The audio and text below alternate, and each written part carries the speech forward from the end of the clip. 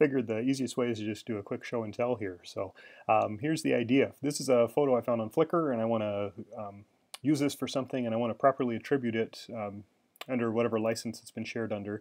What you can do is this. If you scroll down on the right hand side here, you can kind of get in the habit after a while. They leave little icons so you can know what this one means. But if you click on this, it says some rights reserved, but which ones?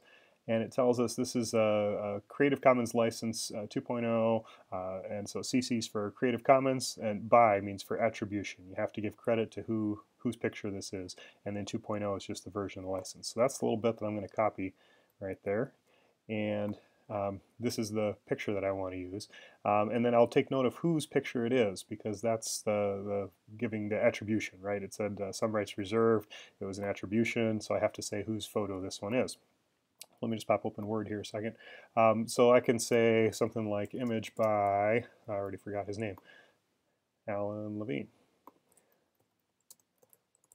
And then I just always put it in square brackets what the Creative Commons license actually was. Ooh, that got bolded.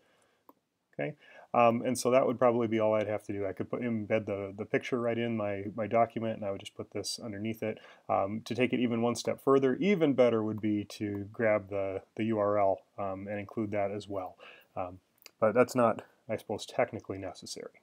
Okay, so that's the quick and dirty version. I hope that helps.